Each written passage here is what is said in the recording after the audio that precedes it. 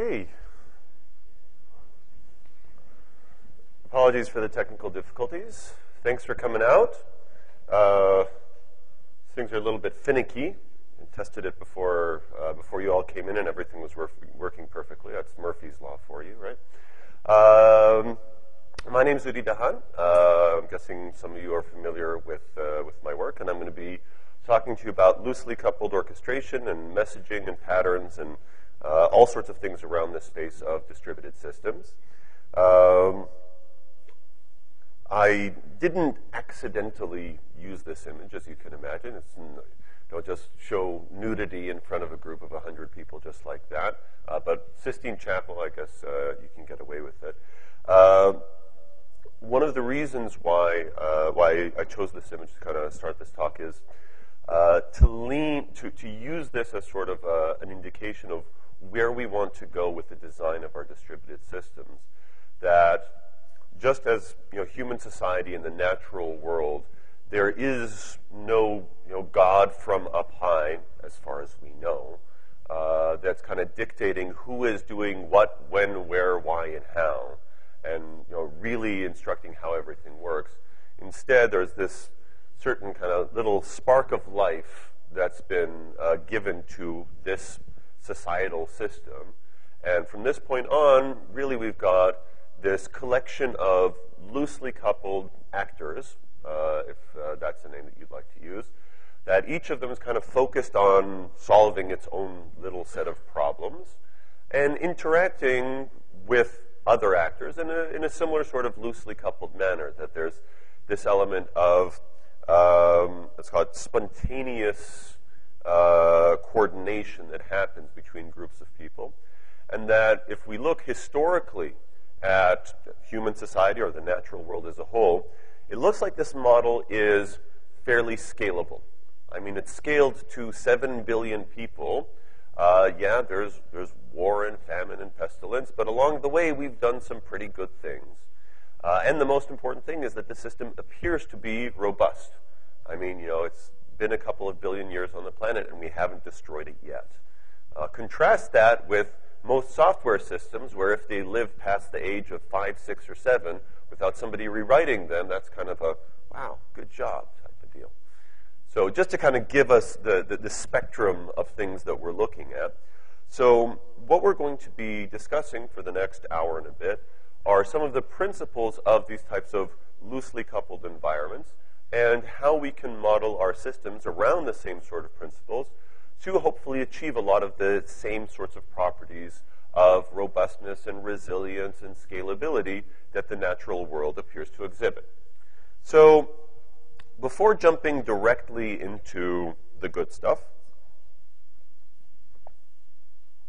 I want to start with a little bit of programmer history to bring up some of the reactions or the feedback that I've heard from various customers and developers over the years as I've been trying to promote these ideas of loosely coupled orchestration and messaging.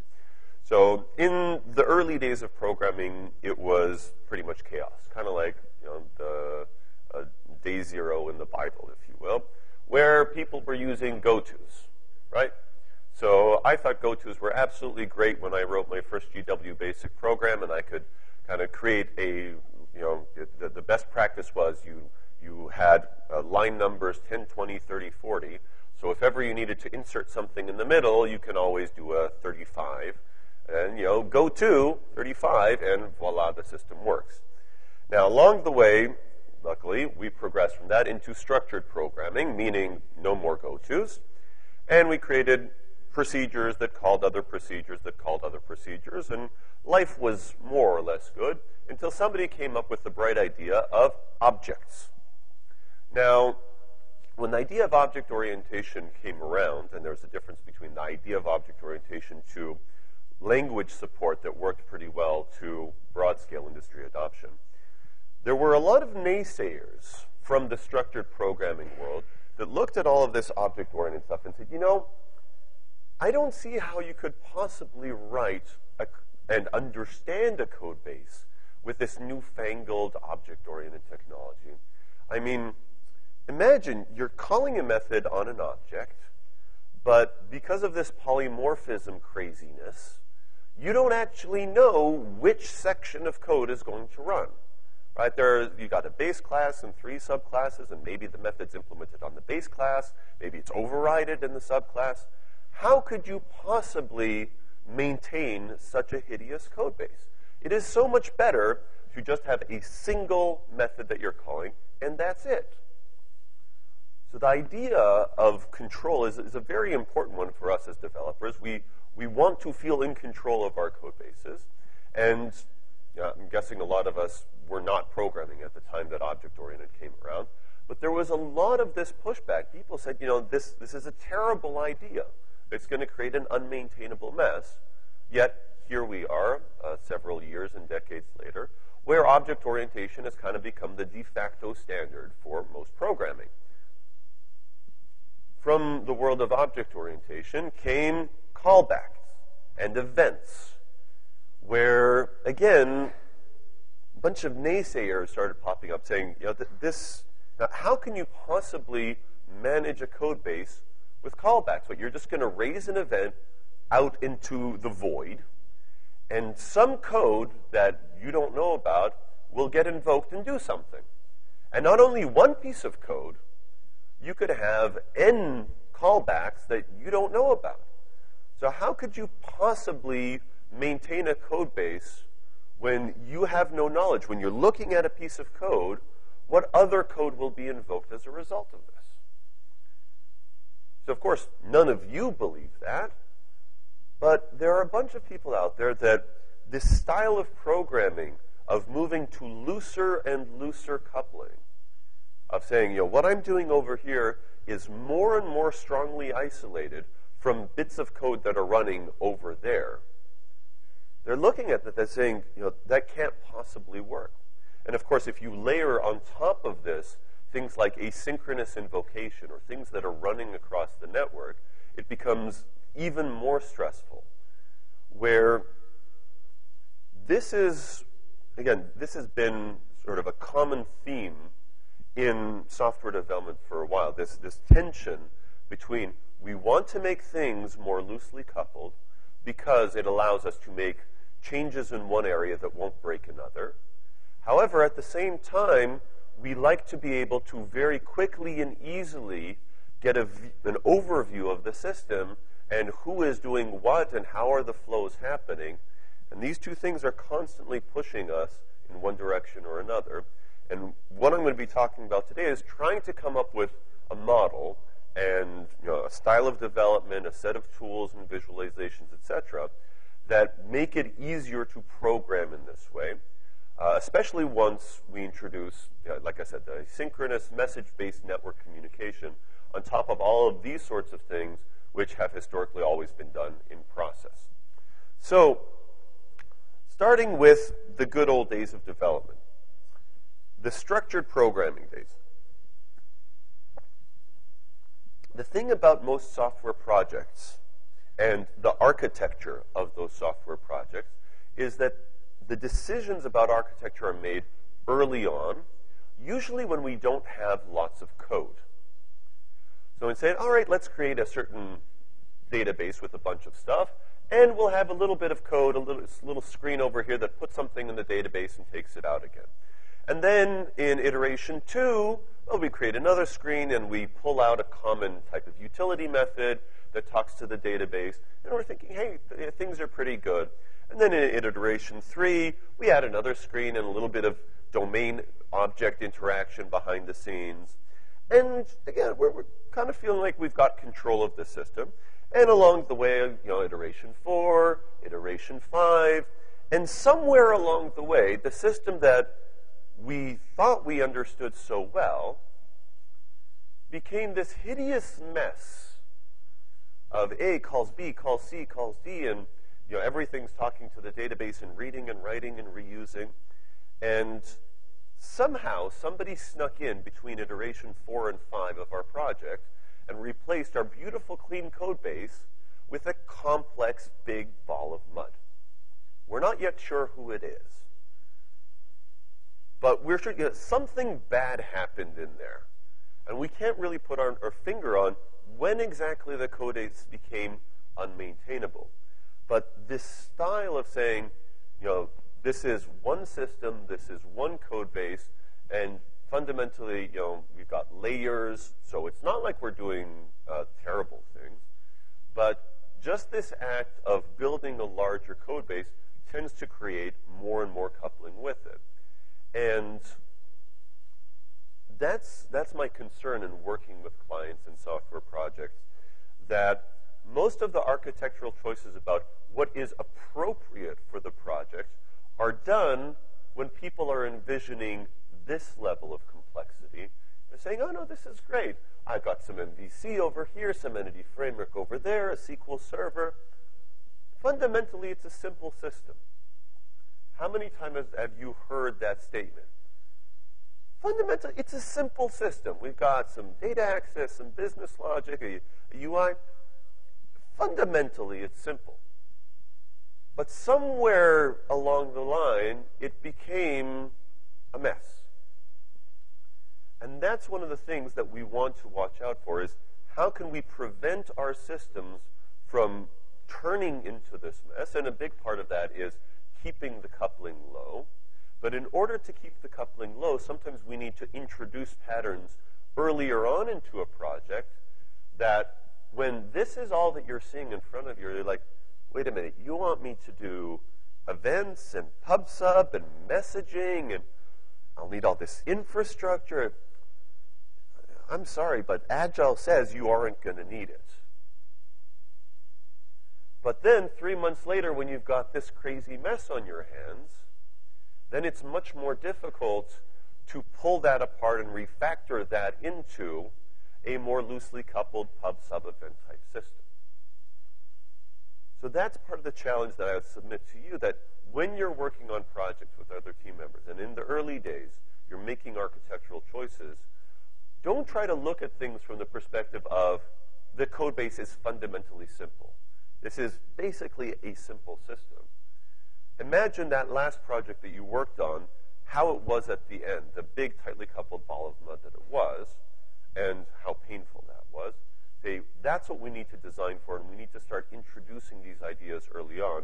Otherwise, this is what we end up with. Right? The Denmark projects where we're deep down in the mud, it isn't even clear if everybody's pulling in the same direction. One iteration goes by another, and to a certain point in time that we stop counting iterations anymore. The project is going to be released next week for the 5th time. Right? Have you ever had that? When is the project going to be released? I've been telling you for the past 2 months, next week. Right? The project that's 99% done week after week after week after week. Because nobody's ever willing to say, actually, I think we're maybe closer to 60%. But sometimes that's the case that we're in. So we need to watch out for this stuff. And sometimes when I come to developers and say, hey, you need to make it async, you need to make it PubSub, they have this reaction, they're like, what are you, crazy? We can barely keep all 4 wheels on the road with everything being synchronous, sequential in process. It seems totally counterintuitive that having things run more in parallel will actually help. And that's part of the problem with a lot of good design decisions, is that they're counterintuitive. Now, along the way, I've been doing this messaging thing for a while. The tooling often is extremely lacking. So there are justifications when people say, hey, introducing this stuff, while it might help in some regard, in other areas, we're not so sure. So you can try this argument, the trust me argument. Trust me, it's going to be better. If you're new into the company, you're the new senior software architect, maybe you have some credibility that you can lean on, and you can actually force it through the organization and say, no, seriously, this is the way we're going to do it. Everything's going to be better. Trust me. Or you can try a variant of that argument. Udi said so. Right?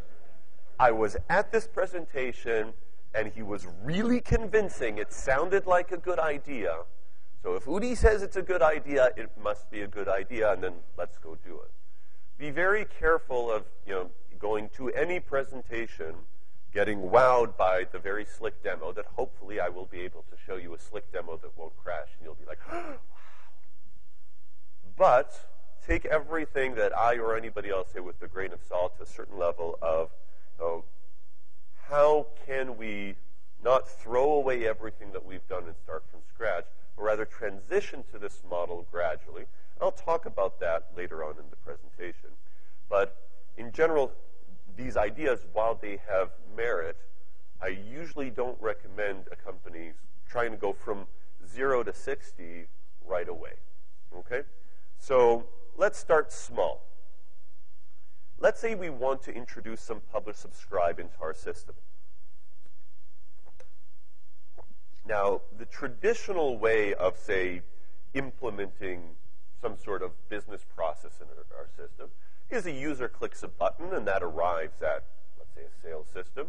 And in there, we start a very long process of, wait a minute, we need to validate this order, then we need to check that all of the products are still in stock, then we need to recalculate the order total and check tax, and if the customer has any loyalty points that they can use, and on and on and on and on and on to the point of, how do we actually charge the customer? After we charge the customer, then we need to ship the products. And we can create a very long, long chain of execution where it may appear at first glance like there is no opportunity for PubSub. There is no opportunity for anything to be asynchronous. Now, there are a bunch of different techniques that can be applied to the design of systems, like composite user interfaces, which make publish-subscribe work even better. Okay? I'm not going to spend any time at all talking tonight about concepts of user interface composition, but let me tell you this, it vastly improves the effectiveness of messaging techniques like publish-subscribe. It reduces coupling even more. So if you want, look up other presentations that I've given online about user interface composition and that kind of stuff. Service-oriented architecture, UI composition, PubSub, loosely coupled orchestration, all of these patterns fit together very well, complement each other, and simplify the system even more. Right now, we're just going to be focusing on the element of PubSub. Now, when looking at a complex business process, one of the ways that you can break things down is to say, well, does it have to be an all-or-nothing success immediately? What do I mean by immediately? For example, could we take 2, 3, 4 steps out of this process, pause there, and then publish an event saying, okay, this looks like it's going to be a good order. In which case we could have the billing processes itself, the act of charging the customer for their order, happen asynchronously with respect to the original order being placed. Now, introducing this element of PubSub, I don't want to say that this is a purely technical concern. Making things asynchronous, to some extent, makes them eventually consistent. You will want to have a conversation with your domain expert and other business stakeholders to verify that you're doing this in the right place. Now, for example, if I'm making a purchase on Amazon.com, Amazon knows me. I've been a customer for years. They have my credit card on file. They don't necessarily need to revalidate the credit card on every single purchase. So when I say I would like to place an order, they could have a service that says, oh, we know this customer. They've been purchasing stuff from us for forever. We can tell them, hey, your order's been accepted, even before we've charged their card. Why? Because we know that they're good for it. It allows us to give a much faster user experience rather than synchronously blocking everything. And if there's a problem with charging the card, then we can send them an email, also asynchronously, and say, hey, it turns out there was a problem with your card. Please give us a different credit card. And we can resolve this, again, asynchronously with respect to the original business process. So a lot of the business processes that I've seen in systems, they don't necessarily have to be, wait until you get to the very, very, very end before you give your user feedback and tell them it's done. Some of the things can be handled asynchronously. Shipping, well, clearly is going to be asynchronous with everything else. But again, instead of invoking shipping logic directly from the original method, we could have shipping as a separate set of code subscribed to an order build event. Again, asynchronous with respect to the billing process, asynchronous with respect to the sales process, where similarly, if there ended up being some sort of problem with shipping, we could send an email to the customer saying, hey, look, we've actually had a problem here.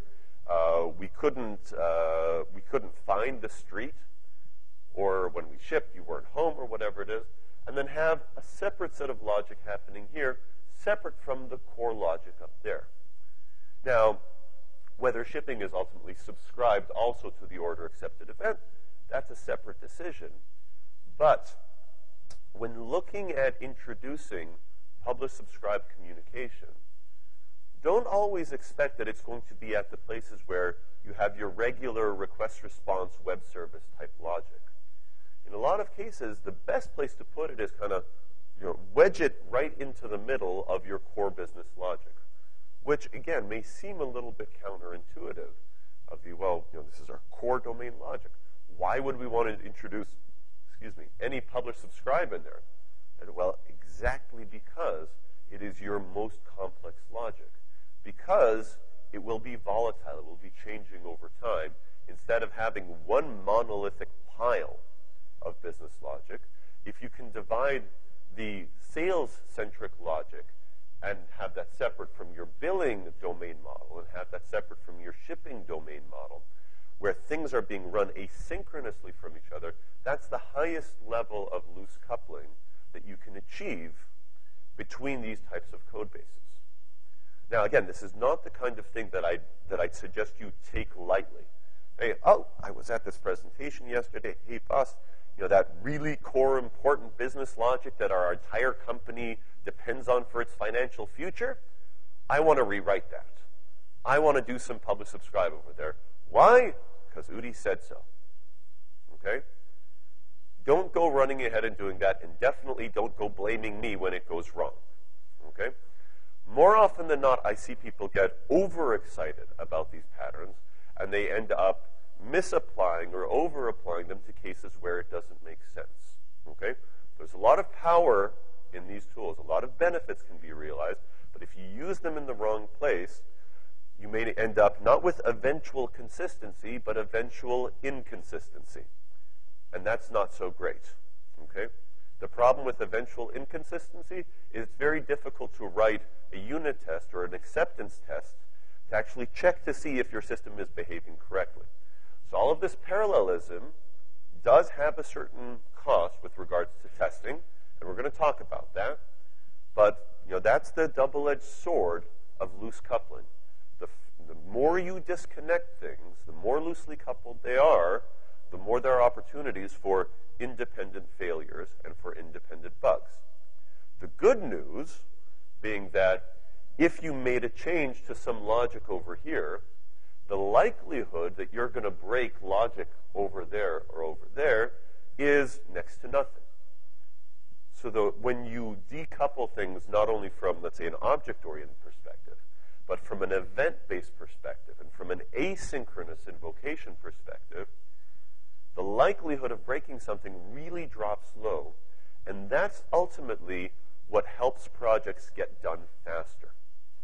Because the vast majority of time that we end up wasting on software projects is around regressions, right? We fixed a bug over here, then we changed something over there, and we rebroke something that we fixed earlier.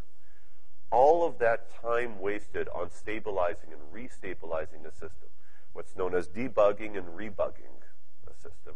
There's a great old Unix thread on the topic of if what you do after you code is debugging, when exactly did you put the bugs in? Must have been when you were coding. So a better name for coding would be N-bugging. Okay? So the software development life cycle is N-bugging, debugging, rebugging. And then again. Okay? We want to try to break that cycle, or at least partition it into smaller areas, so that if we accidentally rebug a piece of code over here, that doesn't end up rebugging the code over there and over there. Okay? So those are the benefits of loose coupling, but like I said, the double-edged sword.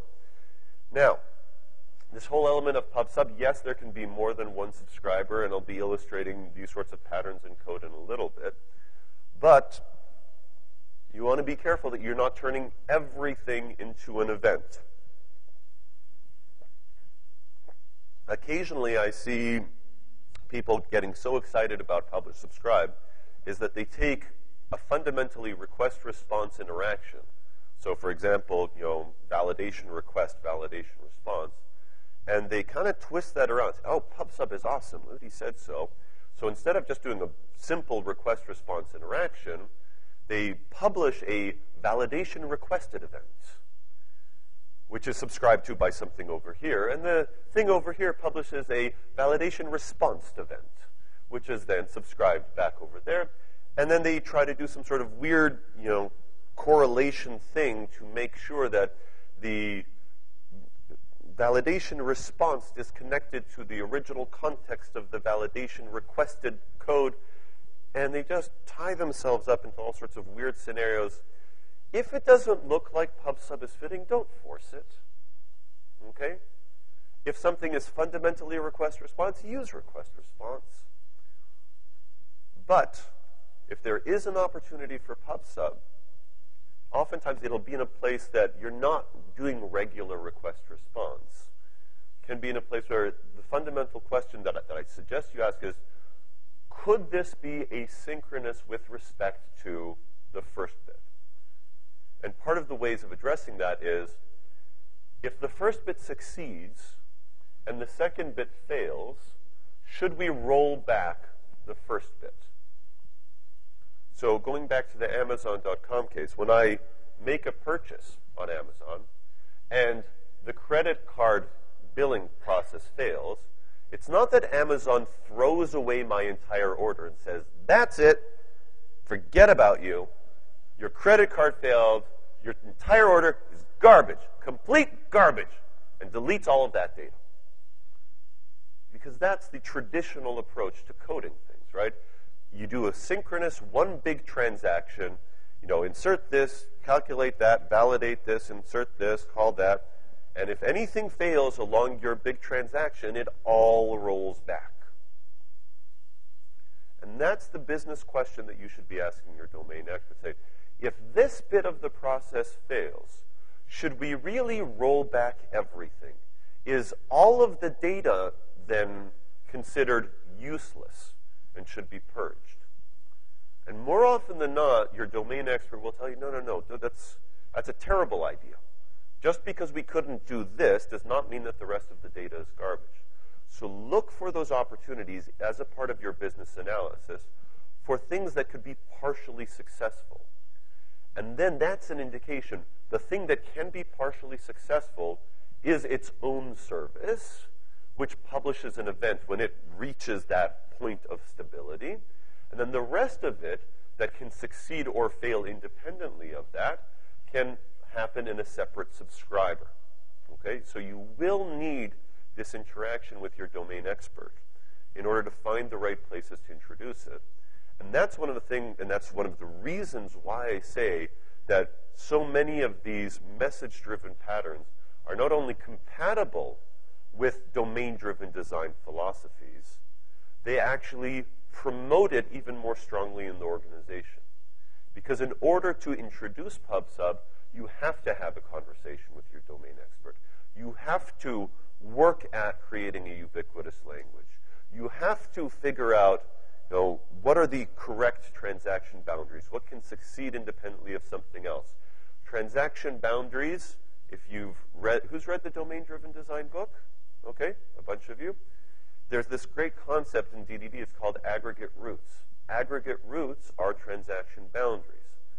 So being able to do this analysis from an asynchronous perspective often helps you uncover better aggregate routes than maybe you found before.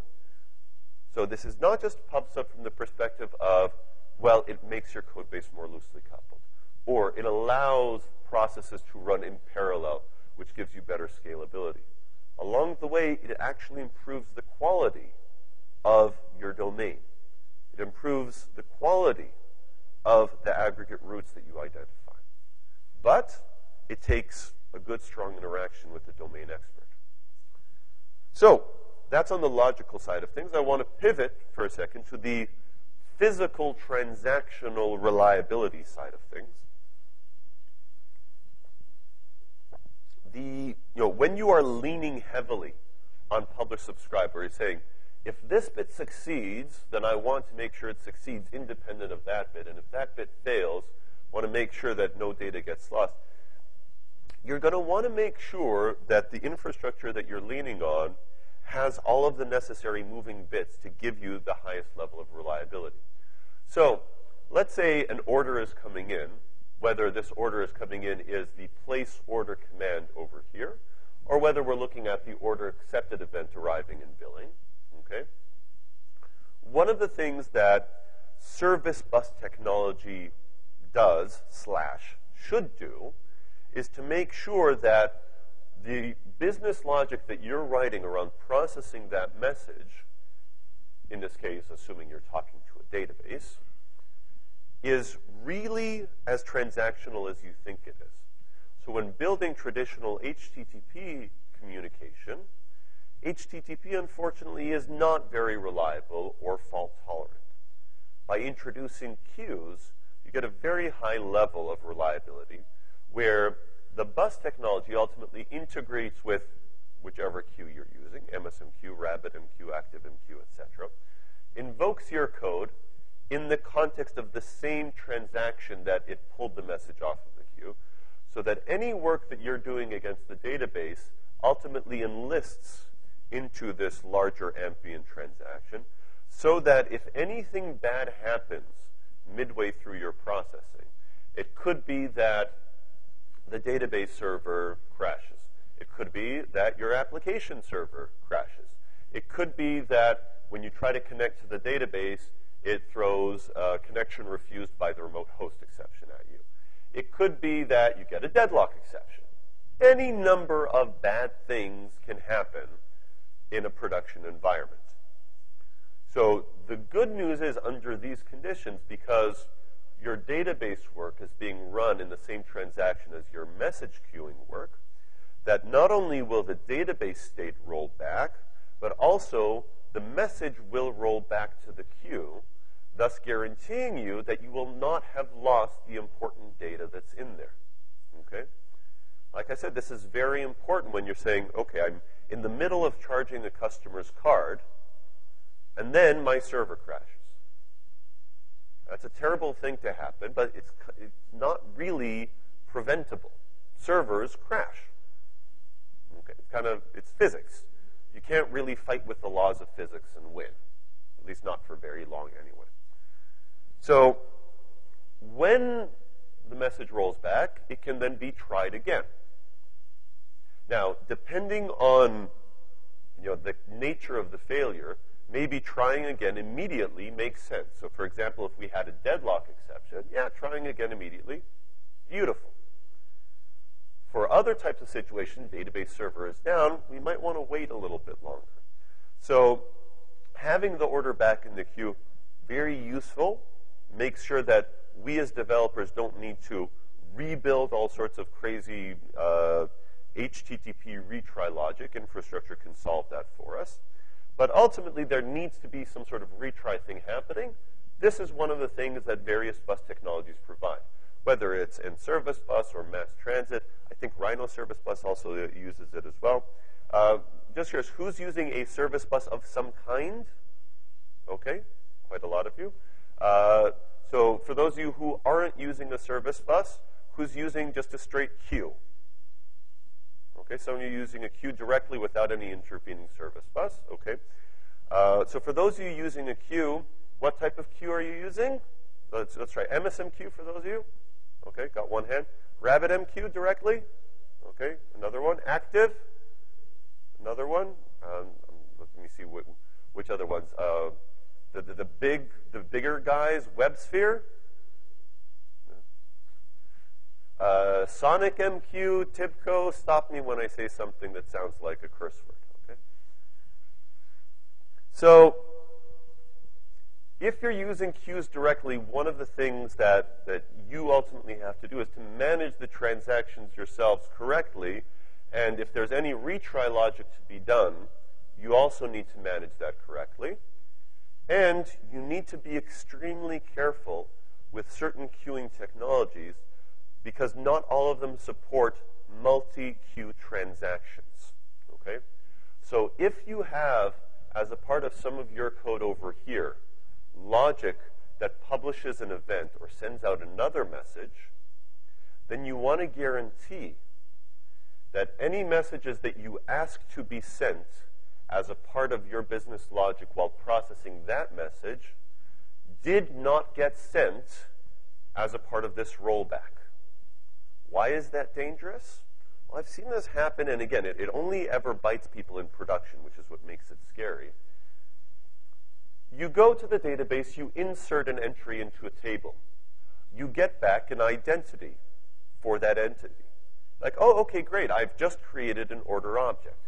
Let's publish an event telling everybody about the new order and its ID. So you go to publish that event. Now, if your queuing technology or bus technology does not fully encapsulate the outgoing messages as well as the incoming messages, it could be that that message escapes your transaction. And then what you'll have is you'll have some subscriber that receives that event, but your database has rolled back because of some other problem later on in your processing logic. So sure, yeah, you'll reprocess that order at some later time, but at that later time, it may receive a different ID. And now you have a problem that you have a subscriber that has heard about an order with an ID that doesn't actually exist over here. I can tell you, these sorts of things, they're very difficult to debug. You don't want to put yourself in that position. And occasionally what happens when I talk to people about, you should think about messaging in PubSub, they're like, yeah, we tried that once. It created a total mess. It wasn't eventual consistency, it was eventual inconsistency. We had these events flying around, but when we looked in the database, the data wasn't in there. This is scary stuff, okay? The worst case is not when you can't find the entity in the database, but when you find the wrong entity, okay? So charging a customer for somebody else's order, yeah, they don't like that, okay? Well, it kind of depends, right? If you bought a really big, expensive piece of electronics and the other customer bought a book, you're like, yeah, ship me that and I'll pay for that. Of course, if you're the other customer, yeah, you're not particularly thrilled about the wires getting crossed the other way, okay?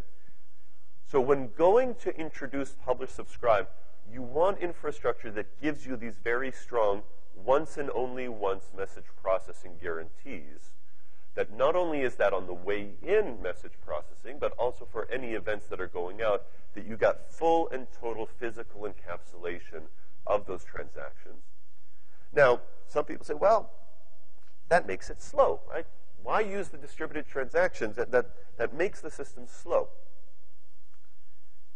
Be very careful. You've probably heard this statement before. Premature optimization is the root of all evil. Who's heard that statement before? Okay, a bunch of you. That element of, we want the system to be fast, so we're not using distributed transactions. Now, if you tell somebody, well, then why don't you just stop using transactions entirely? Like, oh, no, that's crazy talk. Like, well, if the foremost thing in your mind is performance, then you just make everything really fast. But if you understand that there is some need for transactions, if you understand there is some need for consistency, then let's have a more specific discussion as to the level of distributed transactions that we need. important in this is that it's not a distributed transaction that spans more machines, okay? It's the same number of machines as before, 2 machines, your app server talking to a database server, as if this were an HTTP call directly coming into your code that was managing this transaction. So it is a higher level of a transaction, but it is no more distributed than your regular transactions were to begin with, okay?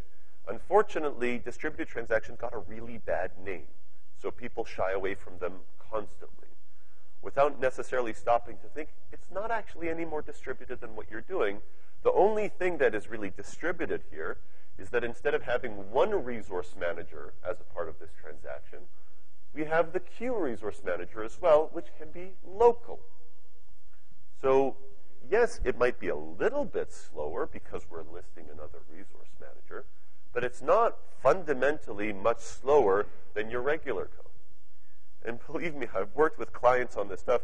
Every once in a while I get a client, they're like, and service bus is slow. Like, really? How so? Like, it's only doing 50 messages per second for me. Like, okay, that's interesting. I've run tests where I have in service bus doing 2,500 messages per second. What are you doing? And service bus is slow. Like, no. What are you doing? The distributed transactions are killing me. There are lots of these types of beliefs that they just kind of restate. Well, what's your business logic doing? It's not my business logic. Like, tell me, what is your business logic doing as a part of this? Like, well, you see, I'm talking to my database. I'm opening up a transaction. I'm doing a calculation that sometimes can take up to 30 seconds. And service bus is slow. Like, no. Seriously, you have business logic that's taking 30 seconds for a single message. There's your problem.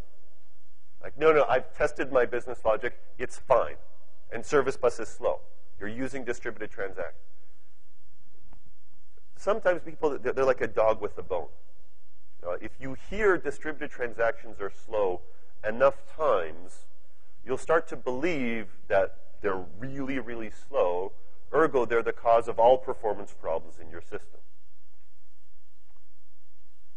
Most of the time, again, for those people that need to do super high performance, really beyond 2,500 messages per second per node in your system, and I've seen this kind of thing run to the 100 node cluster, all of these things running in parallel, it scales up to hundreds of thousands of messages per second as sort of a whole system.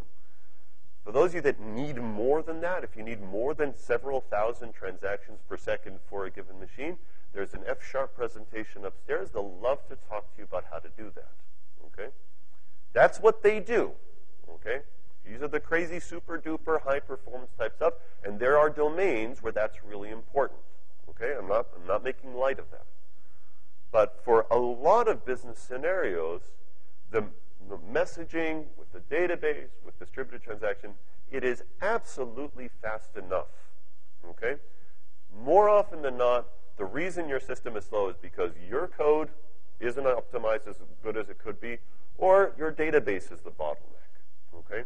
I've had this one time, separate client, similar type of story, and service bus is slow. We went through the process. Okay, well, what's it talking to? They're like, it's operating on a single record in the database.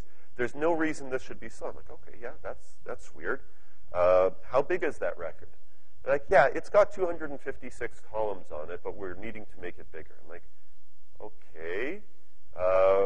What else is talking to that record? I'm curious. Like, oh no, everything in the system opens up transactions against that record as a part of its logic. Like, oh, okay, so you have a contention problem. Other parts of the system are locking out your part of the system. Distributed transactions aren't slow. Your design is slow. Okay? So please, please, please don't worry so much about the transactional nature of the infrastructure that you're working on. If you have performance problems 9 times out of 10, if not 99 times out of 100, it's either here or here. And nothing related to the service bus or the queuing technology. That stuff is pretty fast. And going back to where we were on the previous slide, The benefit of a system built on publish-subscribe is that you have one little node over there potentially doing 2,500 transactions per second, and another node over here running asynchronously with respect to the first one. So that's another 2,500 messages per second. And you have, for every one of these things doing pub/sub or messaging, it is not blocked waiting for anybody else. The only thing to be careful of is if you have a big central database in the middle that everything is talking to. Okay? The ideal path to move to when you want to build a truly loosely coupled pub/sub system is, instead of having one big master database, to look at how can I partition my database as well so that I have a sales database which is separate from a billing database, which is separate from a shipping database, so that ultimately there is no traditional master database which holds everything in it. Of course, the DBAs will hear this and say, heresy, burn them at the stake. Now, you can tell them, look, I don't necessarily mean that each of these will be a separate database server, okay? You can host all of these 3, 4, 10 independent database schema on the same database server. And then you can get centralized backup and management, all that kind of stuff. I'm not going to get involved.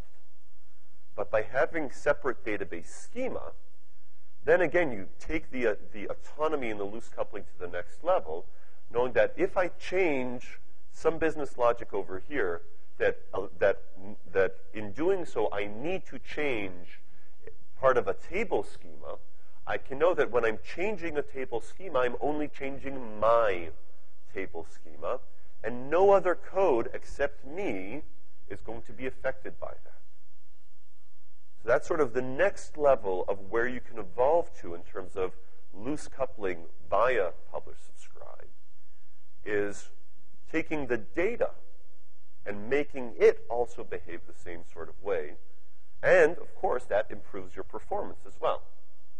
Often by more than the same factor than the number of services that you have. So if you had a single master database and you now divide that up into 3, arguably your performance is going to be more than 3 times better, because not only are these things running in parallel with each other, the size of the data that each transaction is operating on is much smaller. And if you want, you can talk through the scenarios with your DBA saying, well, look, instead of having tables that are this wide, now have 3 tables that are much smaller. Now, if you want to kind of get on your DBA's good side, say, this is just the vertical partitioning that you DBAs have been doing for years. We developers, we're a little bit slow, it takes us some time to get with the program. So we've decided to adopt that, and in addition to the vertical table partitioning that you guys have done, we just put a little bit of pub/sub in there to kind of keep it all in sync in a loosely coupled fashion. They're like, flattery will get you nowhere, but I like vertical partitioning.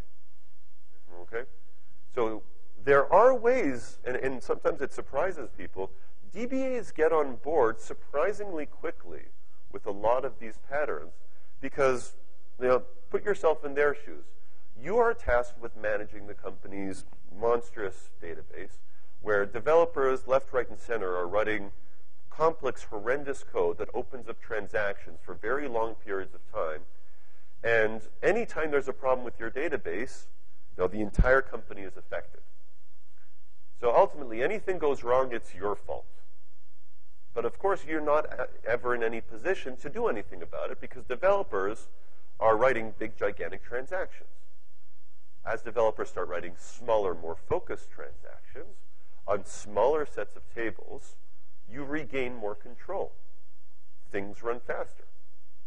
So ultimately, you can get a DBA on board with this, but do not be afraid of transactions or distributed transactions that service buses are running. And for those of you that are using a queuing infrastructure without any service bus technology on top of it, I implore you, okay, pick something anything. Start using it. Write your own. I don't really care. This is not the kind of code that developers that are focused on business logic should be thinking about. Wait a minute, how do I set up the multi-queue transactions so that events won't escape before my transaction is done? Okay? That's scary code. You don't want to go anywhere near that. You want to have that set up as infrastructure that's automatically taking care of everything. All right. In some cases, you have more permanent problems. It could be that you weren't able to successfully deserialize the data that came in off of the queue. It could be that you had a bug in your code. Well, not your code. Somebody else on your team had a bug in their code, which caused problems in your system. So in a synchronous type of architecture, I'm talking about HTTP, web services, REST, whatever you want to call it. A calls B, calls C, calls D. If there's a deserialization problem, well, the thing fails, the client ultimately gets propagated back there that says, hey, something bad happened, and maybe we'll collect some log files along the way. The problem fundamentally is that we've lost the data, right? Think about your average web service call. If you can't deserialize, that's it. Poof, the data's vanished. The problem is that a lot of times deserialization exceptions, they're not because the data is actually bad, but rather we built a version n+1 of our system that didn't happen to be backwards compatible with version n.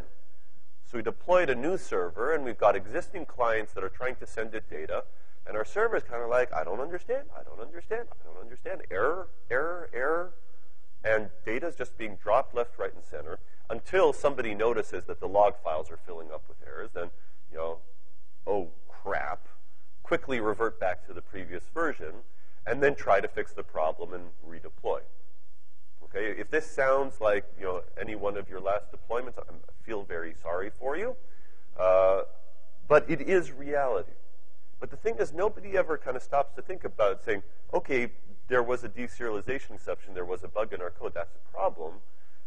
What they don't stop to think about is all of the production data that tried to flow through the system, at that upgrade point in time, that now just kind of quietly fizzled into the mist, and nobody knows about it.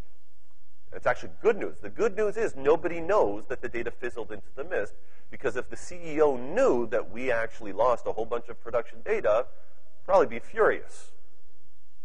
So good thing no CEO. Be careful that when you send this link out, remove it from the CEO distribution list. Okay. So in a message-based architecture, if there's a problem that we can't deserialize this, one of the things that we can do, because we are asynchronous with respect to the caller, is that beyond retrying, it doesn't make sense to retry something that you can't deserialize. The benefit by having a queue is you can take this message and move it to a different queue. See, maybe there's a problem with this message, maybe it's garbage, but maybe it's actually some valuable business data.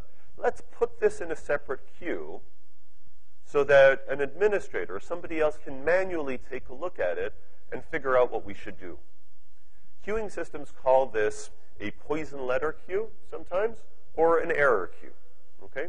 The advantage being your system does not lose data, even when you did a poor upgrade of the system and there were bugs in there or you couldn't deserialize or anything like that.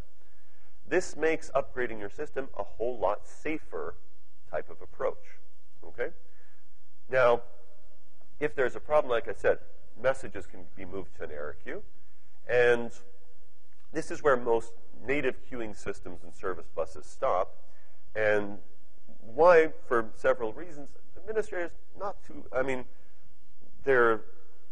if the system is going to be built with messaging anyway, well, okay then. But if this is the first time you're introducing messaging to an organization, they're going to be like, what? Another thing to monitor? It's not enough that I have to monitor your web servers and I have to monitor the database server. Now I have to monitor this additional queuing thing. And it's not like one queue. You're giving me like lots and lots of queues, and what if something goes wrong? they don't like it. Usually the I don't like queues is not an indication that there's anything fundamentally unmaintainable or unmonitorable about queues. It's a lack of tooling. Sometimes it's, so who's running on MSMQ? Anybody? Okay, got some hands over there. MSMQ has a very bad reputation. A lot of it is based on, well, I remember using MSMQ back in 2002, and it was a piece of crap. Like, do you know that it's been 12 years since then? Sometimes that you know how you know that you're getting old is that you kind of say, you kind of have this, well, in 2002 or 98 or for me, one of the biggest moments was I was talking to some college students, and I happened to mention the .com bust. And they kind of looked at me with these kind of deer in the headlights. The what? And I'm like, really? It wasn't that long ago, was it? Was it? I said, damn, right? 12 years now, 13 years. All of a sudden there's this, it's been 13 years. It seems so fresh in my memory. Same sort of thing with technology. It's like, I remember using MSU as a pile of crap. Like, well, yeah, it was a version 1 or a version 2 product from Microsoft at the time. And yeah, most version 1 and 2 products from Microsoft are pieces of crap. Not to say that it's only Microsoft that's afflicted. You know, IBM is the same thing, Oracle is the same thing. Most technology vendors, version 1 is kind of a piece of crap. But along comes version 2 and version 3 and version 4, and eventually it gets there. So MSMQ has kind of been painted with that same brush. It used to be a piece of crap, but it's now pretty solid. And the big thing that MSMQ has going for it that a lot of other queues don't have is that it supports distributed transactions, it supports multi-queue transactions, and it does all of this stuff out of the box in a cluster-friendly way without a whole lot of setup angst. RabbitMQ, for example, does not support distributed transactions. ZeroMQ does not support anything. Anybody using ZeroMQ? Okay, yeah. ZeroMQ, the reason that they put a 0 in there, okay, they're like, it's an MQ. What does it give me? Nothing. Does it give me reliability? No, it gives you nothing. Does it give me transactions? No, it gives you nothing. Does it give you clustering? It gives me nothing. You can build all that yourself. I don't want to say no. ZeroMQ has marvelous documentation that describes all of the great ways that you can solve the problems that it doesn't solve for you. Okay? So it's one of the things you need to be careful. You know, ZeroMQ has a marvelous reputation. People rave about it constantly. I'd say to no small extent because of their awesome documentation. And here I'm kind of forced to look at myself in the mirror. Our in-service bus documentation is pretty crappy. Okay? Sorry about that, by the way. Anybody who's using in-service bus, incidentally? Okay, got some hands? Okay. So yeah, we're working on that. We're trying to make it better. But a lot of things that Service Bus does together with MSMQ, you're not going to find an equivalent of level of reliability around RabbitMQ or ZeroMQ or ActiveMQ. I remember some of you said ActiveMQ, right? You got to be really careful with ActiveMQ. We thought that we had good support for ActiveMQ until we actually started deploying it at really high scale at a specific client. It says that it supports distributed transactions. Its .NET client does not support distributed transactions well. Okay? It supports XA transactions on Java perfectly, not on the Microsoft platform. So you want to watch out for that. Okay. So you're good. Just don't integrate with any Microsoft crap. Okay? All right. Now, the thing about messaging-based systems is that they can allow you to write code which is ignorant of a lot of things. Okay? And it's true, ignorance is bliss. I've got to tell you, after building these systems on top of this sort of reliable service busy type infrastructure, it really allows you to focus on what's the business problem I'm solving rather than, wait a minute, has this message escaped and how do I deduplicate in my business logic if I've received this message before? All sorts of problems that occur in queue-based environments that, again, give some of it a poor reputation, you need to be aware that not all queues are created equal. While service buses have kind of tried to create a certain baseline around that, not always successfully. In terms of our code, ultimately what's needed is a higher level of monitoring than, say, your traditional, just make sure that the servers are up, check the log files that no exceptions were logged, is the database server online. In terms of monitoring, when you have a queue-based environment, I mentioned before, if there are errors in the system, ultimately, instead of saying, hey, in a traditional web services type of environment, if you have an exception, that exception is logged. Depending on how you implement logging, it could be logged to a local file, which then ultimately needs to be rolled up to some central location. Or you have some logging code that is talking to a database directly. Anybody doing logging that talks directly to a database? Yes? Okay, some hands going up.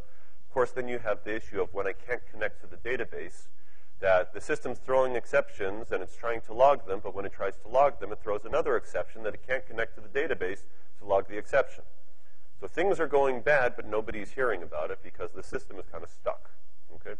Occasionally, people try wrapping or having the log do a queue-based store and forward type of operation to bring it to a central location where it can then talk to a database. Anybody doing queued logging?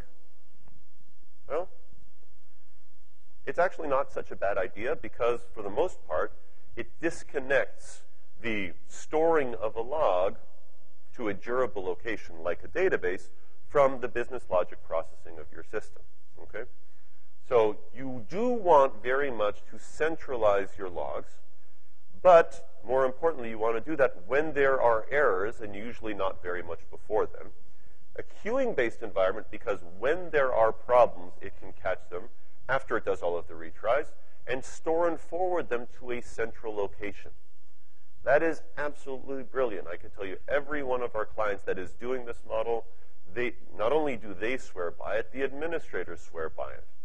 And the developers, the reason why they're happy is because the administrators no longer phone them up at 3 a.m. saying, there's a problem with the system, I need help.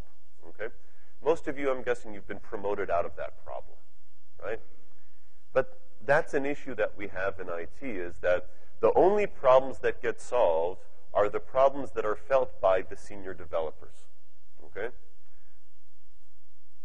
The issue is that we take all sorts of problems that we don't like dealing with, and we make the junior devs deal with it. We make it other people's problems. And then we don't go and automate that away. So one of the best things that happened with regards to testing in the IT world is that Martin Fowler was able to convince lots of senior developers, hey, you guys should be writing unit tests. All of a sudden, testing became a certain badge of honor for senior developers. I write unit tests. I have a suite of unit tests this big. I have this percentage code coverage. And then you saw unit testing frameworks getting created and continuous integration environments getting built. So anything that you can convince senior developers to do that's a good thing, its quality magically improves. Anything that senior developers don't do kind of stays stuck where it's been for the past 5, 10 years without really going anywhere.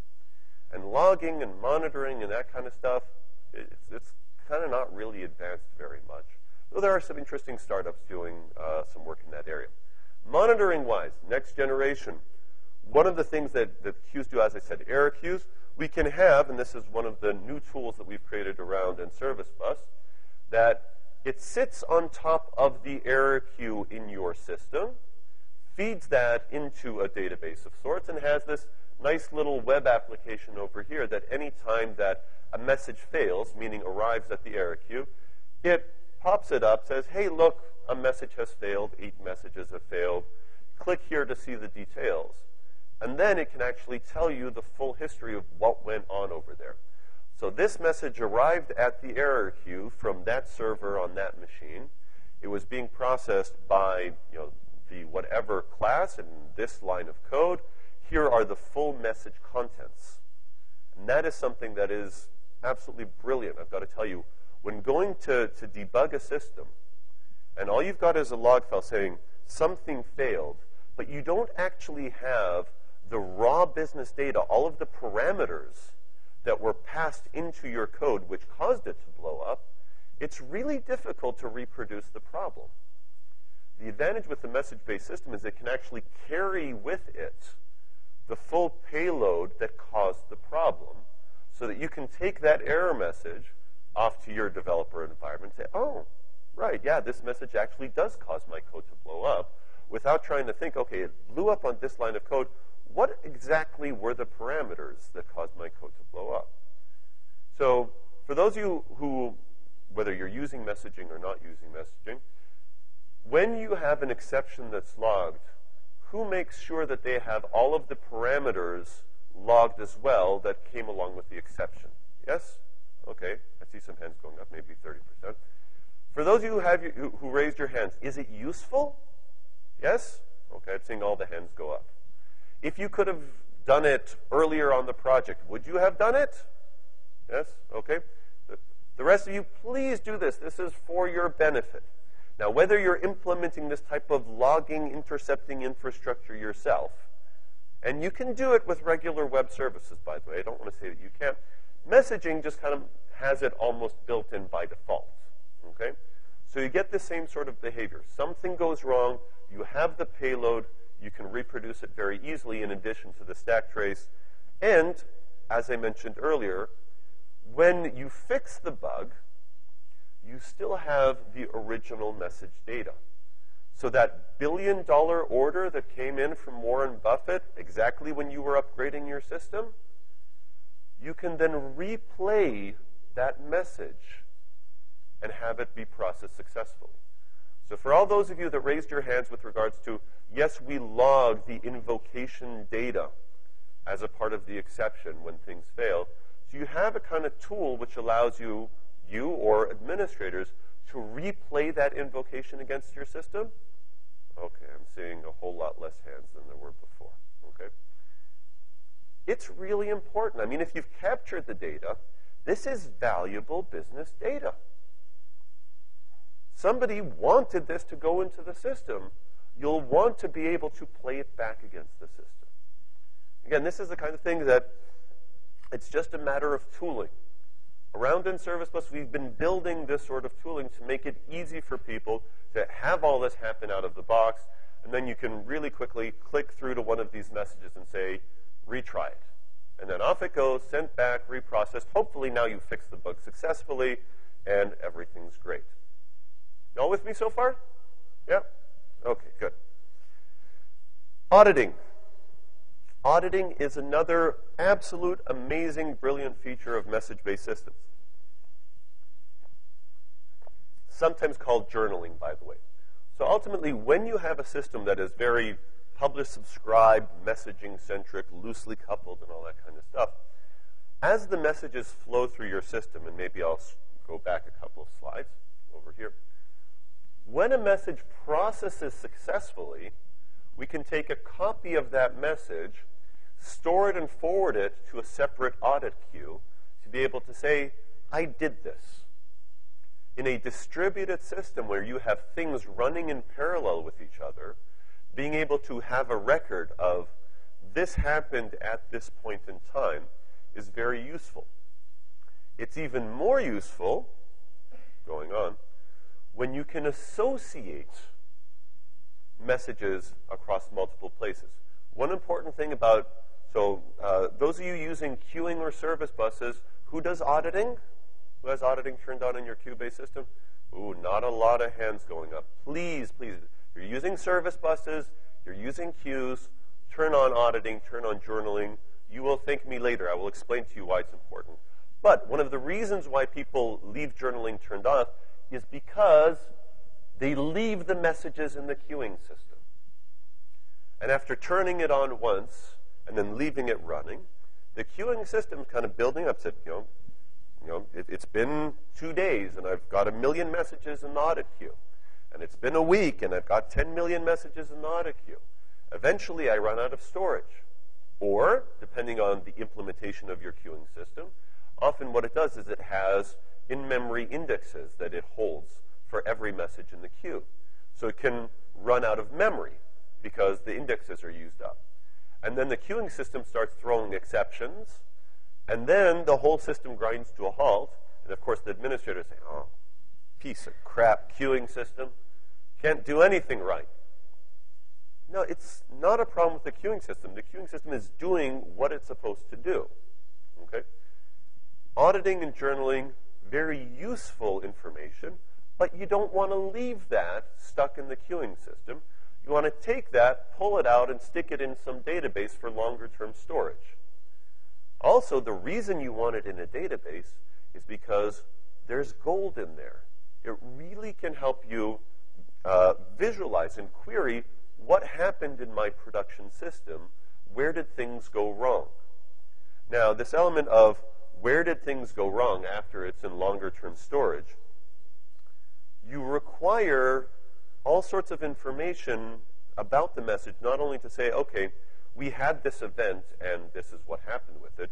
You'll want to have the ability to trace this event was caused by this other message, which was caused by this other message that happened over here. So if you are building service busy, loosely coupled message-based systems, make sure that you add a type of conversation ID header to everything that's going through your system. Now, this is really, really simple to do. So, from whether it's the first user click or a file drop that arrived and you have some code that's kicking off a process, new up a GUID and stick that as a header on that first message. And for every bit of processing downstream, just copy that header onto it. When you do this, you in essence create an end-to-end system trace of your loosely coupled environment so that it's easier to query afterwards to see, okay, why did things behave the way that they did? So the disadvantage of queuing systems, as I said before, you can't look at the code and see one big gigantic method top to bottom and see what it does. That's because it's loosely coupled and separate and asynchronous and all that kind of stuff. But being able to query what happened at runtime and see this is how things behave, that can make your life so, so much easier. Not only in production, by the way. Okay? It's valuable in production, but also for development. Imagine being able to build a message-based system, debug something on your machine, and have something show you the visualization of, okay, it started with place order. And then after that, an event came out called order accepted, which then came out to order billed, which then came out to order shipped. Being able to see the thread of the flow across the different endpoints of your system, to be able to look and say, wait a minute, there should have been another event over there. Or wait a minute, why didn't we send an email? When you have all of these moving parts that are all running in parallel with each other, sometimes it's difficult to debug, to kind of see, did everything that should have happened actually happen? Being able to have an audit log of everything flowing through your system, end up in some sort of centralized database, all correlated nicely and neatly with a little bit of visualization on top of it, will make your lives as developers, when building the system, infinitely better. Okay? Now, this is another tool that we've created around in Service Bus because, hey, we're living and breathing these problems every single day. We need it. And I got to tell you, it changes so many things. In addition to this, we can show which endpoint is this coming from, where is this going to, all sorts of great things. Now, again, I'm not saying use in Service Bus, but take a look at the kinds of things that we're doing to get ideas for what you could do in your environment. So for those of you running on Java, I'm sorry, there is no J Service Bus that does everything that N Service Bus does. But most of the stuff that we're building, it's not rocket science.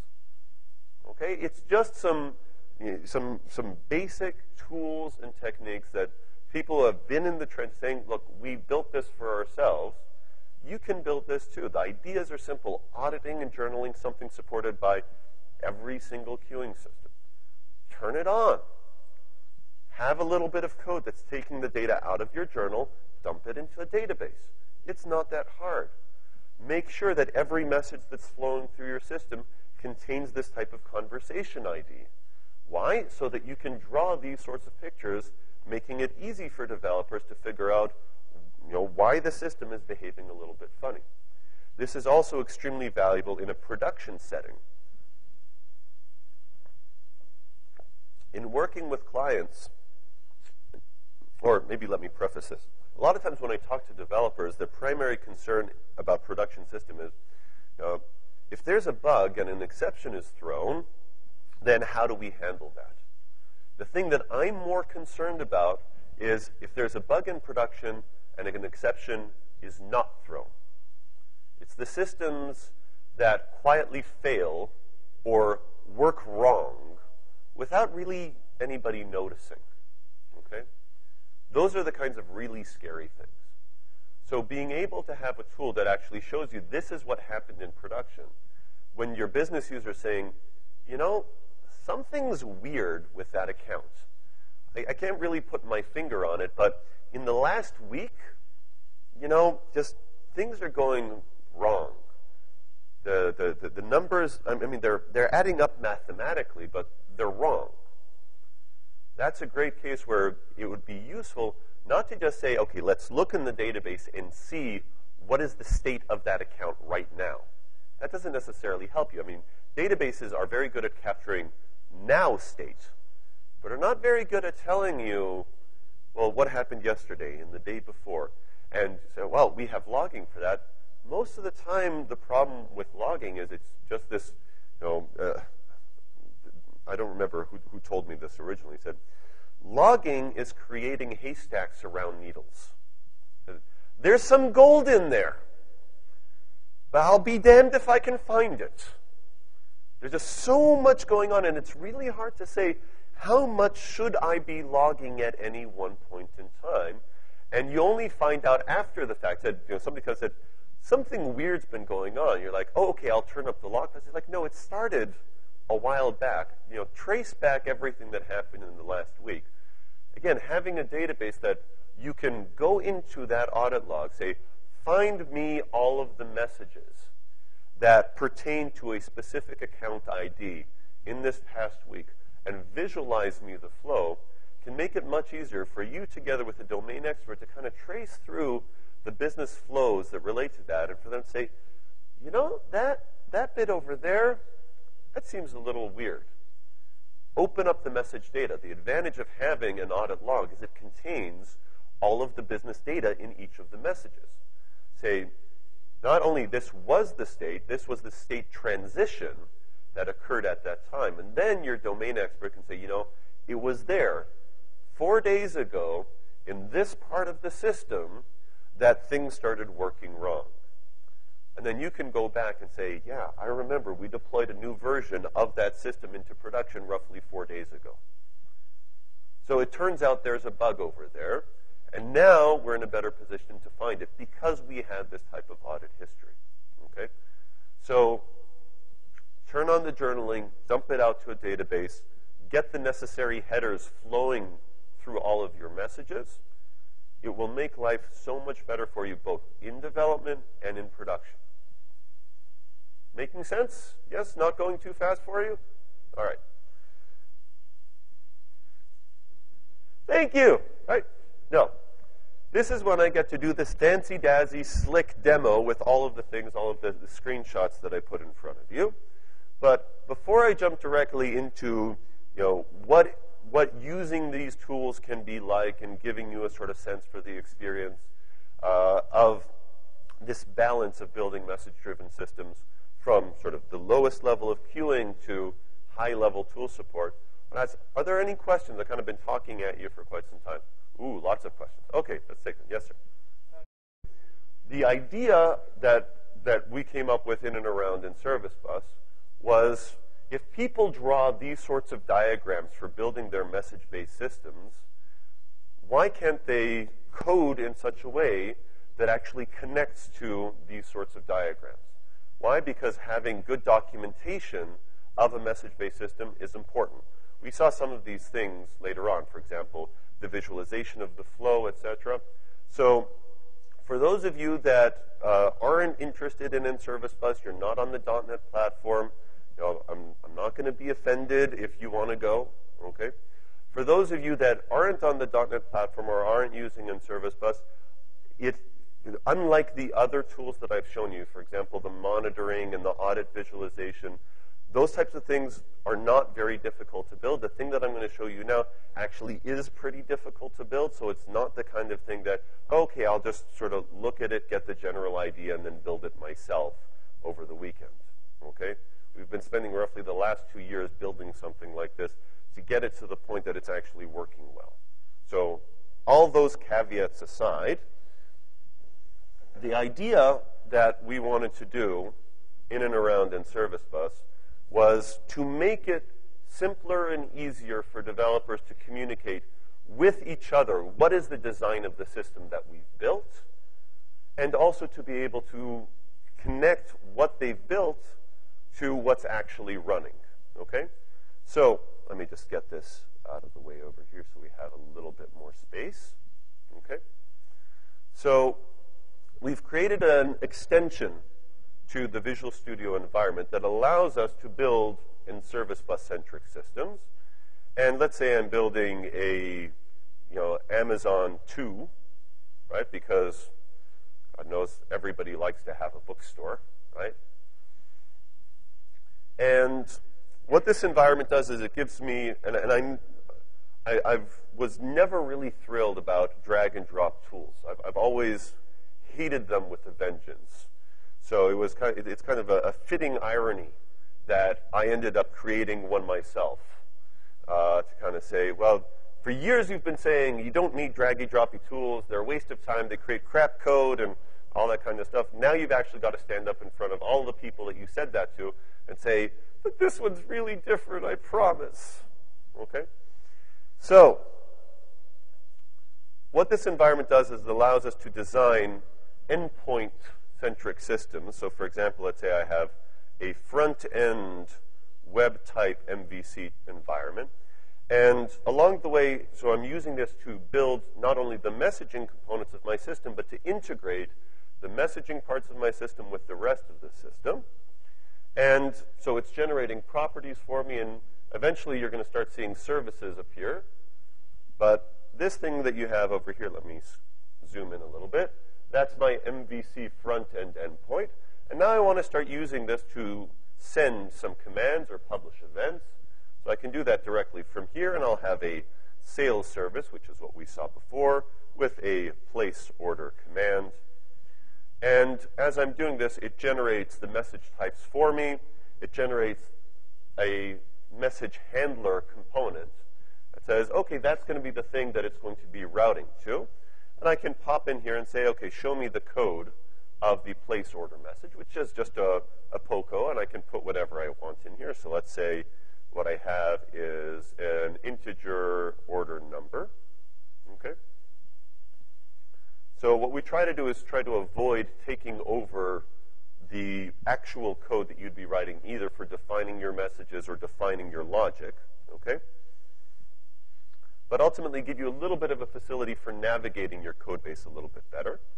So over here, I now have a place order processor component. And I can do all sorts of things there, as you can see over here, including deploying that just so that I have a physical place to do things in a backend. Now, this service bus host is a very simple console application which deploys as a Windows service. So it makes it easy to debug as well as easy to deploy. And as I'm doing this, ultimately it generates the code, all of the configuration, all of the routing config, which is the part that I always hate doing, and it's very error-prone when I'm coding things on my own machine. And now I can actually send a message from a front end to a back end, but this is a little bit boring. Let's actually build a slightly larger system, which is what we were seeing before. So we've got this sales back end with a place order processor.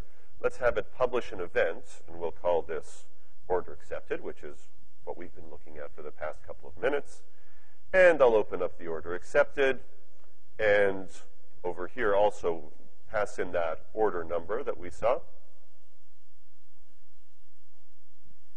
So now I've published an event, and just to make sure that the order number propagates correctly from the original command to the event that's published, I'll pop into the code over here. And, like I said before, this is plain old object, okay? This is your code. You put whatever business logic you need in here, talking to your database, talking to Mongo, publishing events. And what we're going to do over here is ultimately we're going to implement the, after I build it, implement the code that ultimately publishes out the event and propagates the order number along. So we'll do that really quickly over here. And here it's saying configure the order accepted message that you're going to publish. And I'm just going to quickly set the order number based on the incoming message's order number. Okay? Hopefully I'm not going too fast and that you can see that okay in the back. So now I've published an event, has the original order number. Let's add a subscriber. So we've got billing and we've got shipping, right? So now it creates a service for each one of those as a container for these components. And we also have an event handler for each one of them that is an order accepted processor. We'll deploy this really quickly to a separate backend. Let's call this billing BE. And of course, all of this type of events, messages, pub sub, turning into regular code projects in terms of Visual Studio, so nothing extremely fancy over there. And we'll deploy this one to a shipping backend. Shipping backend. And with that, we have now created a system that has a web front end and 3 back ends doing some one-way messaging, doing some pub sub. But in order to see all of the features here, I'm not going to be demoing everything that we've got, but just want to give you an idea of how simple it can be to start from scratch and in a couple of minutes say, okay, what I did on the whiteboard, now I have code that actually runs that is using an underlying queuing system. And if you're interested, there is the ability to set at the level of the properties of the entire system things like the error queue. Unfortunately, my magnifier is not a little bit small because of the, come on. Okay, it's not doing that for me. Views. Okay, forget that. So I can show the, what's the error queue for the entire system, what's the audit queue for the entire system, as well as this thing over here, the transport. I can say, you know what, I don't actually want to run this entirely on MSMQ. Now I want the system to run on RabbitMQ. Now I want the system to run using SQL Server tables as my queues. Or I want this to run in the cloud on Azure queues. Why? Because ultimately it's the same fundamental logical flow. I just want to swap out the underlying transports because ultimately the infrastructure said, well, I'll do the adapting for you for each environment. Okay? So all sorts of nice little things to allow you to focus on building your system and what it's for, and adapting all of the way, all out the, how do I make this run on MSMQ, RabbitMQ, how can I use this persistence, that persistence, and of course you can choose this for each endpoint as well. What we're going to do now is we're going to run it. As you can see, we have this new front end that pops up to life, and while MVC gets going, we have all of these back-end processes that are sitting there. This is the shipping back-end.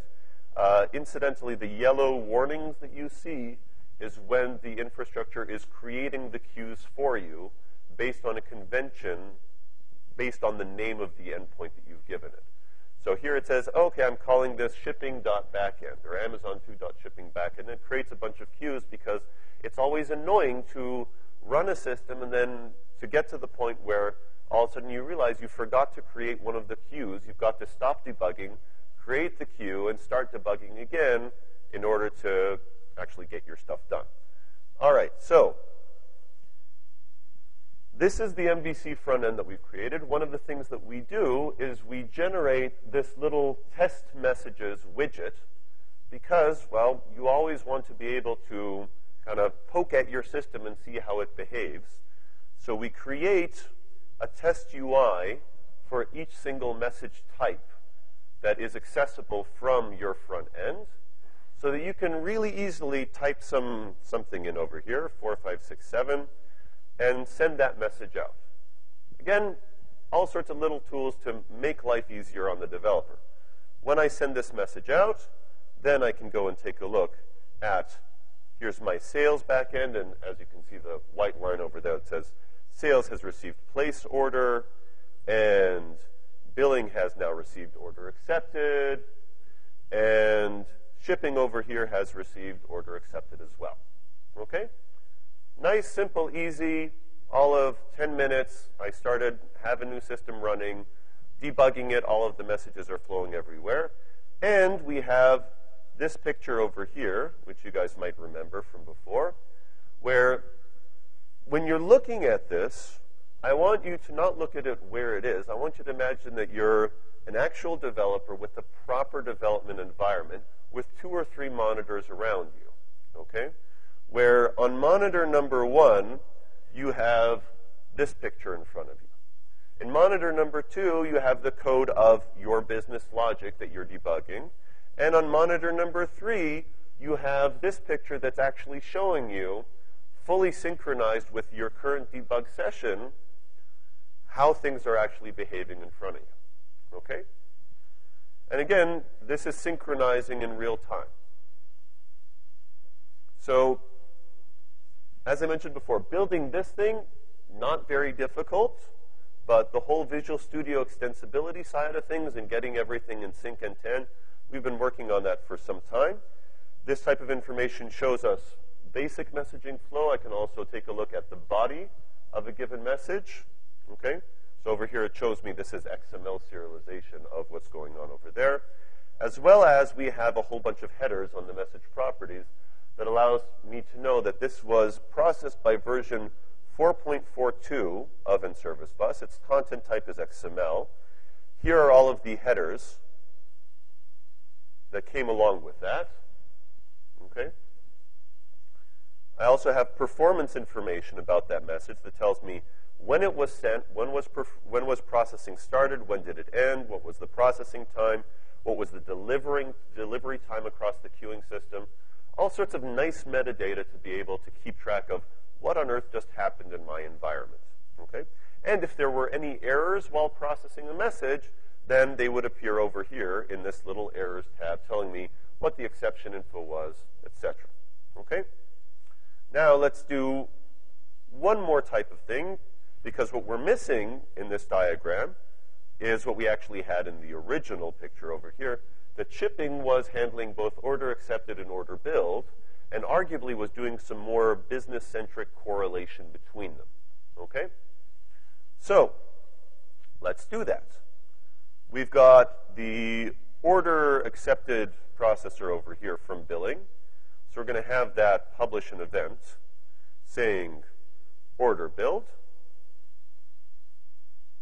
And we'll propagate, again, just to keep things simple, the order number in there.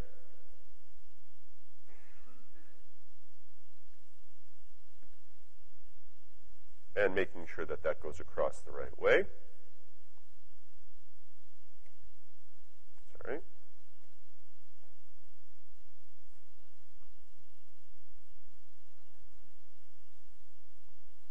Then ultimately we'll, after we've propagated the order number, we're going to use the order number from the order accepted event and the order billed event to make sure that ultimately everything correlates in the exact same Saga instance.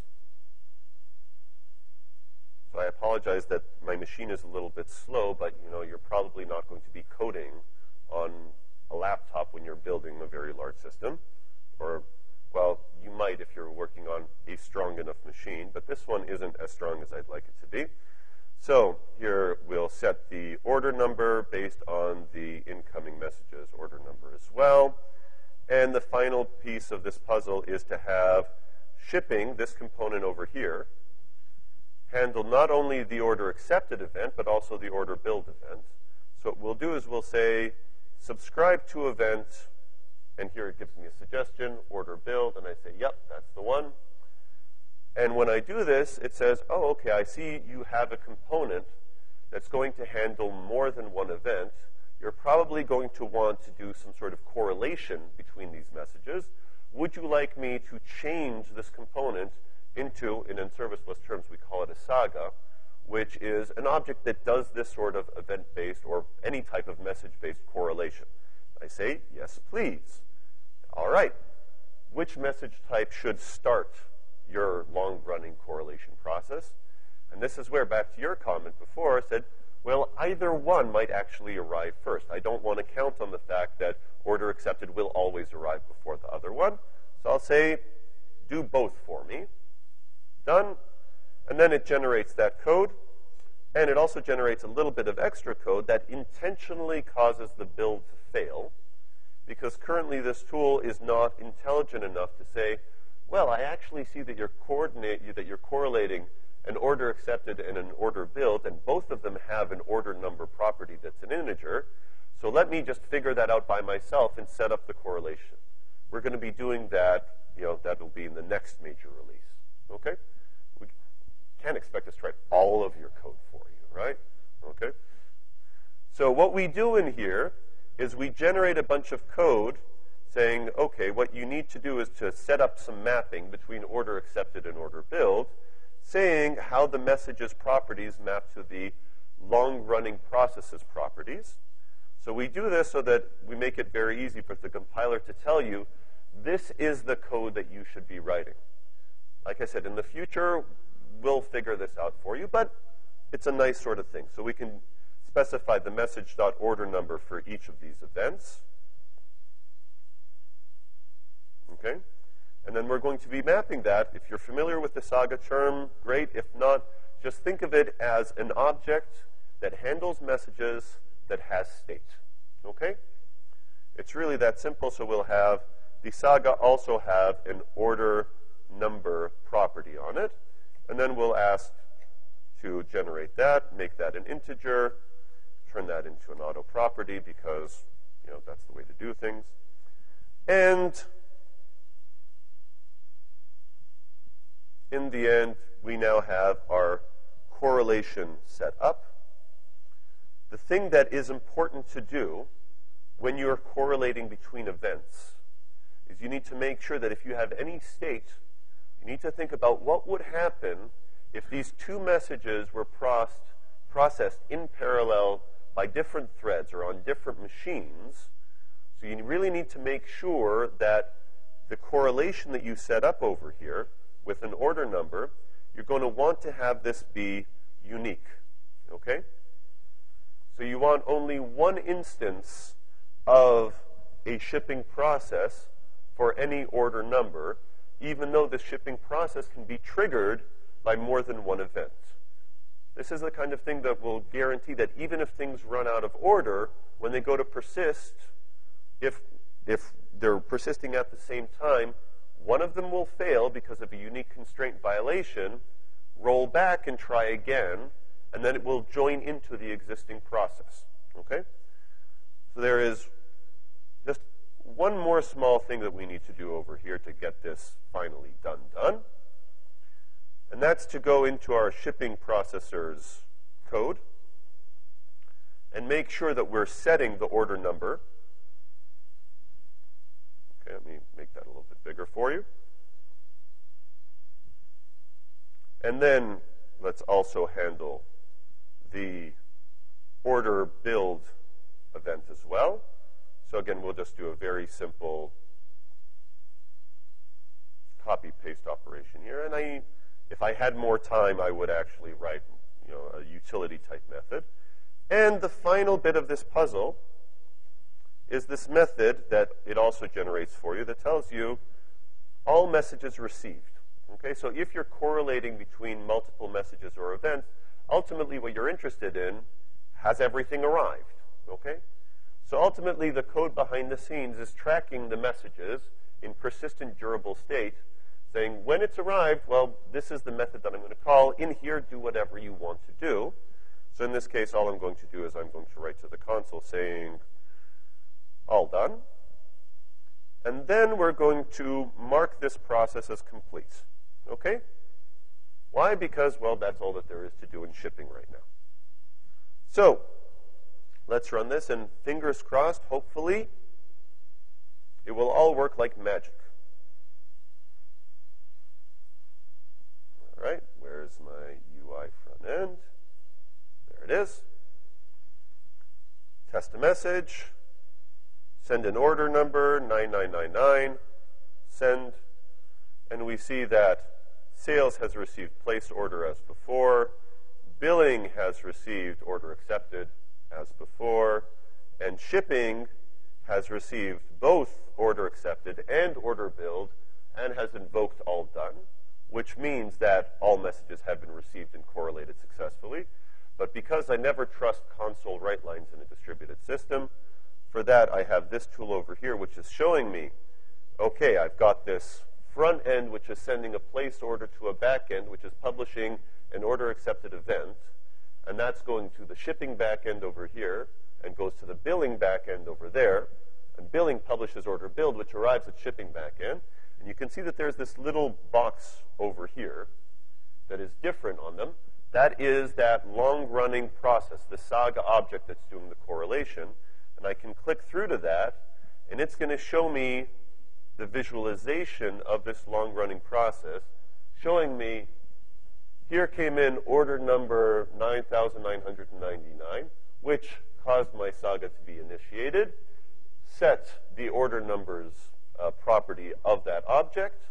Then later on, an order build event arrived. This is the data from the order build event. It was correlated with the exact same instance.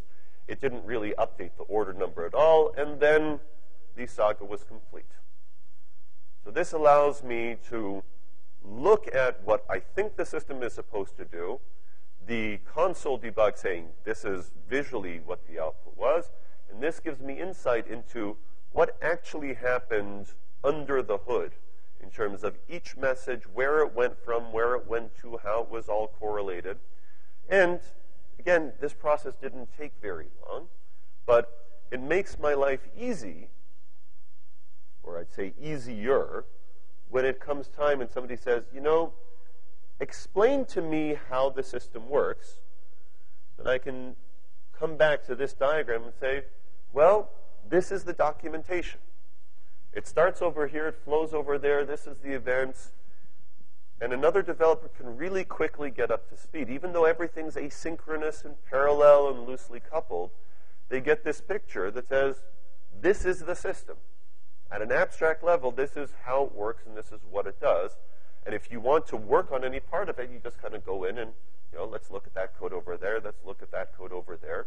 And when you run it, you get, again, that full visualization being, so again, imagine the 2 or 3 screen model where you have this on one screen and you have this on the other screen saying, is this really what I expected to happen? So it's through this sort of tooling, and like I said, we've been working on this for quite some time, that it's my hope that it will become, that messaging patterns, technologies, approaches, architectures will become much more accessible to developers. Because, you know, I kind of look back to what it was like to build these systems without it, and it's really kind of, you're pulling your hair out. I'm actually in a pretty good situation. That's how you know that I'm a good developer, right? That, you know, when things are going wrong, this makes zeroing in on them much quicker, easier. And again, there's ultimately all of the reliability and all the great things at an infrastructure level. So if you're interested in all this stuff, you can come to our website, which is particular.net. Go download it. If you don't want to download it, we have this cool little try online now thing. So we actually have virtual machines hosted in the cloud that you can log into where all of these tools are already installed so you can start playing with it, because I absolutely know how you hate installing things on your machine. Okay? So come to this environment. I don't know if every single hands-on lab that we have over here still has or has all of the new tools, because these are really brand new bits. But this is a good way of playing with it, getting a sense for what it could be like building systems this way, and also even for those of you not on .NET or you're not interested in using in Service Bus, giving your own team ideas about what sort of tools should we create for ourselves, or what ideas can we take away from this so that we can advance the level of our tooling to make it easier for more developers in the company to use the tools, adopt the ideas of messaging, because ultimately, sort of, rounding back to the picture that I had over here towards the beginning, we still have a long ways to go. Okay? Event-oriented architecture, these types of things, this is sort of just one stepping stone along the way of building more loosely coupled, more autonomous systems, more reliable systems. And, well, software is eating the world, right? Almost everything that we interact with in our lives is becoming driven by software. If we don't make our code and we don't more reliable, more robust, we don't make it easier for other developers to make their code more reliable and more robust, ultimately the world that we live in will start to reflect the poor quality of code that we've created. So please do go out there, apply these principles, try it out, play with the technology, and I hope I've given you at least something to think about and maybe something to play with over the weekend. Thank you very much.